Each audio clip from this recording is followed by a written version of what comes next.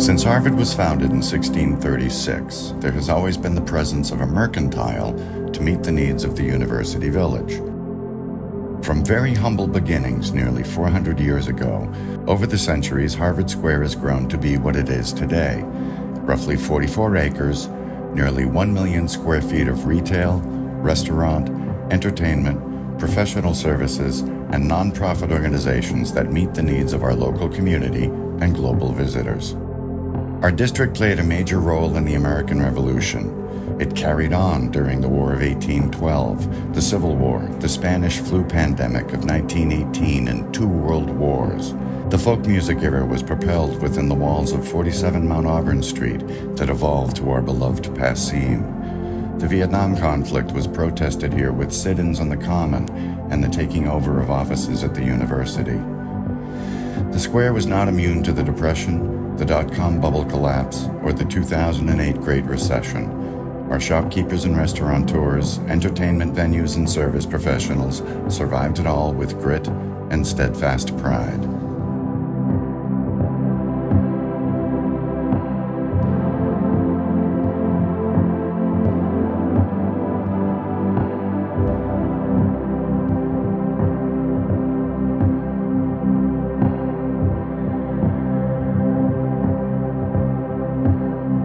While Harvard University and First Parish in Cambridge, a Unitarian Universalist church located in the heart of the square, harken back to 1636, there are many businesses that are over a century old and some nearly 2 centuries old, like the Cambridge Savings Bank, which was founded in 1834. Others came a bit later.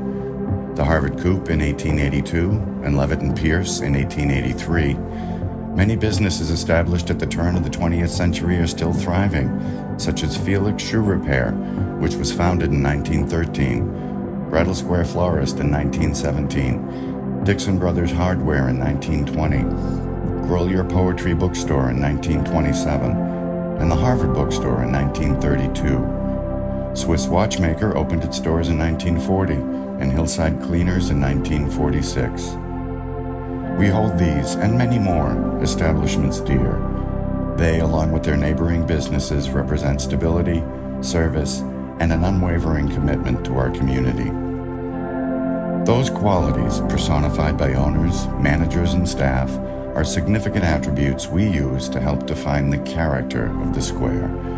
While our meandering streets, brick sidewalks, unique stores, historic parks, charming public plazas, and 4 centuries of architecturally engaging buildings are cherished, it is our people, the shopkeepers, restaurateurs, students, professors, workers of all types, street performers, chess players, neighbors both housed and unhoused, and visitors from across the globe who give it life and give it meaning. So, my friends, when this crisis is over, the square will do what it has always done. Shopkeepers will open their doors, restaurants will serve delicious food, live music will be performed and heard. People will take pleasure in movies and theater, museums and galleries. Folks will have their hair cut, nails polished, and shoes repaired. They will make copies, purchase hardware and greeting cards. We will once again enjoy the simple pleasures of life, browsing bookstores, dining al fresco, grabbing a coffee or a slice on the run, eating an ice cream cone, gelato, or frozen yogurt while strolling through the square on a warm summer night. Harvard Square will emerge with determination and goodwill, intelligence and grace, its spirit unbroken, and its character intact.